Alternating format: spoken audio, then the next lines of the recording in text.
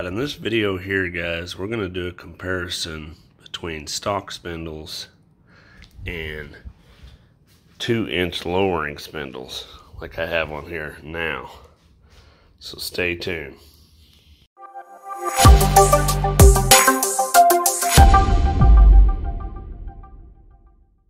Alright, yeah, so what I'm going to do is, first off, I got the 2-inch drop spindles on here now.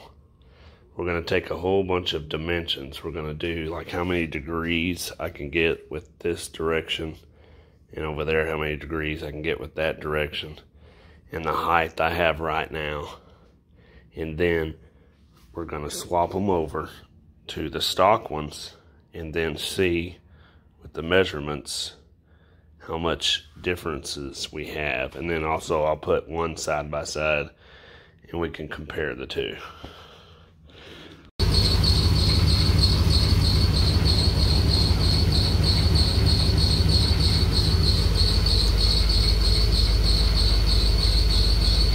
So we got 35, that one, 25 here.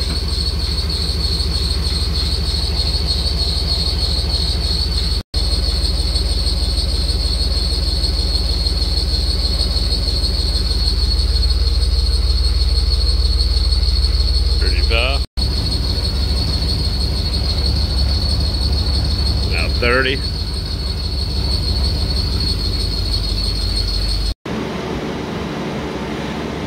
Shoot. 28.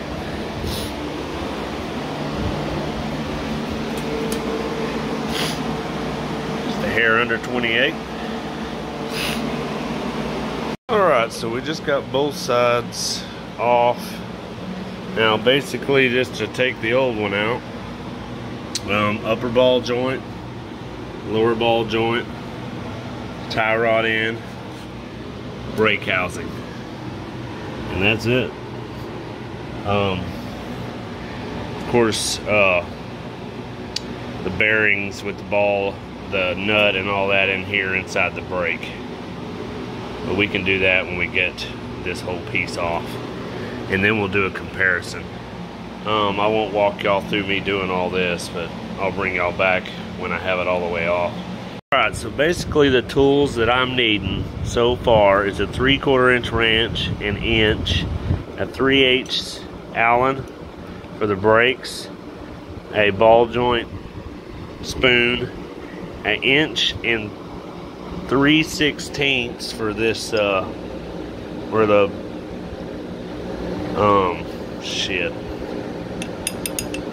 anyway, the center of the axle, and of course just some regular pliers and a hammer, and that should cover you for. Now what I do is I get an extra jack stand, I put it right here, and then when I take this brake off, I just lay it on it.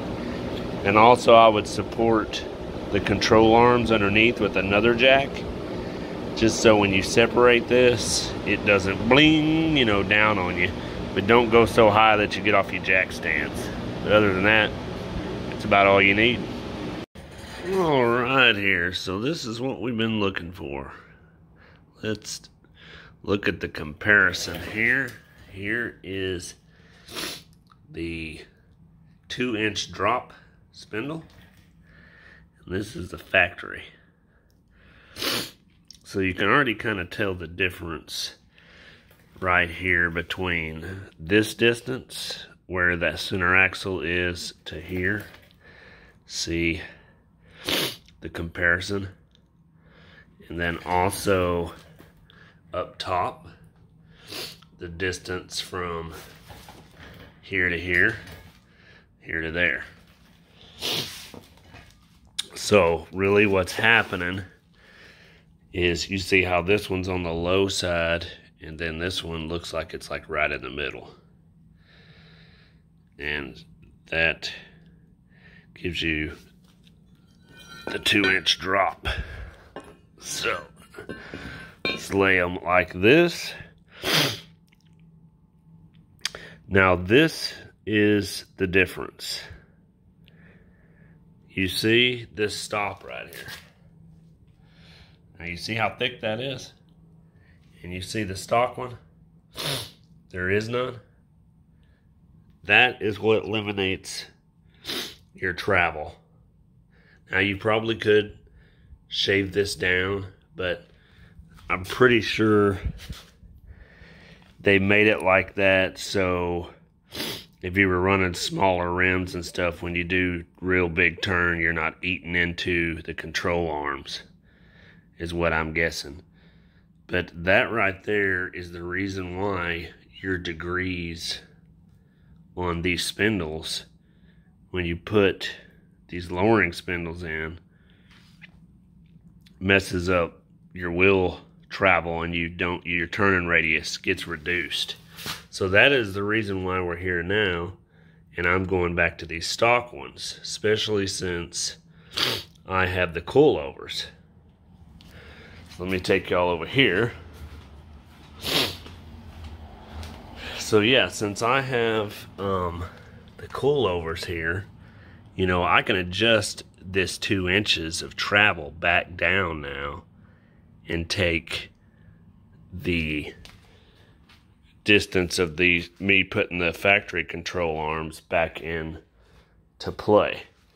So that's the reason why when I give you all this information on certain dropped parts and what I would recommend, because I've already went down this road here and made all these mistakes, and I'm just trying to give y'all information to where when y'all lower your truck, it's going to be the best riding quality you can get by lowering it, and you still keep it as close to factory as possible.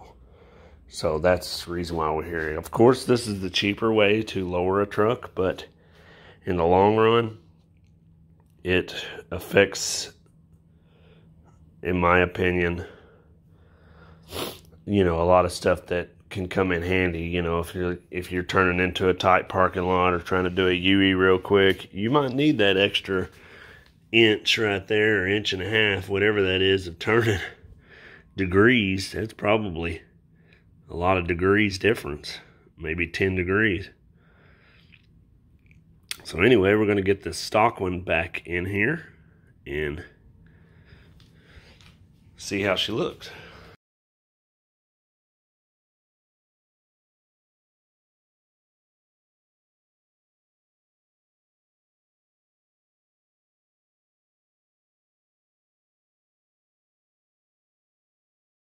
All right, guys, we got her back together here, and let me get my deal here. Before, you remember, we were setting at about, I think it was 28 and a half. Let's go back and re-look. But we're setting just a little bit below 30 and a half.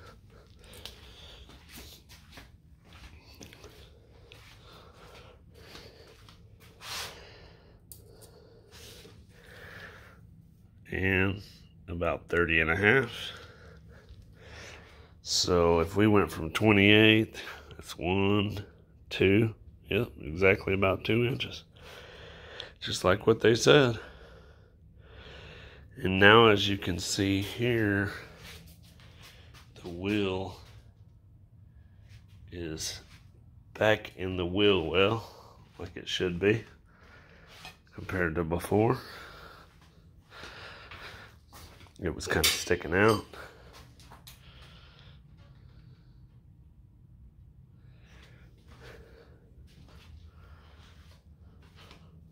All right, so we got her measured up here. I kind of eyeballed it back to the way I had it before. And it looks like, you know, as you can see, I think before it was at like 35.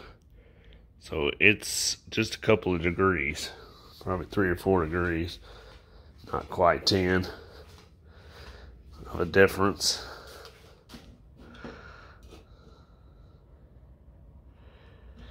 Which probably could make a significant difference when it's coming to turning. So